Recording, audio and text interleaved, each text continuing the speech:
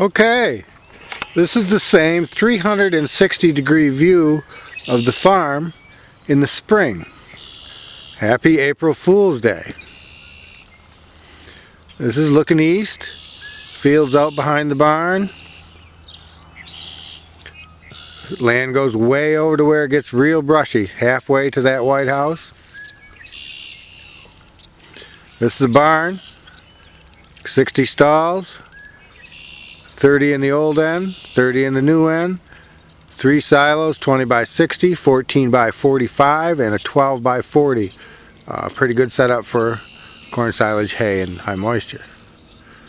The road bisects the farm. The barn was built late 1800s. About an even amount of land on each side. There's the farmhouse, the apartment part right there would be available for you. And then we're looking north, northwest to the fields that go way back to the woods.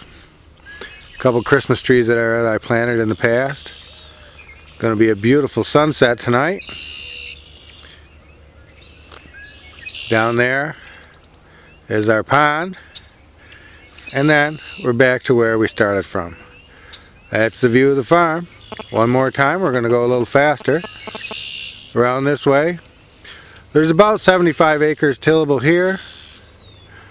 Clover ground, real good hay farm. A little bit wet for corn in places. That's about all I have.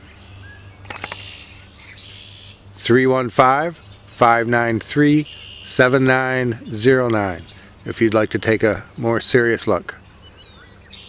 Great starter farm.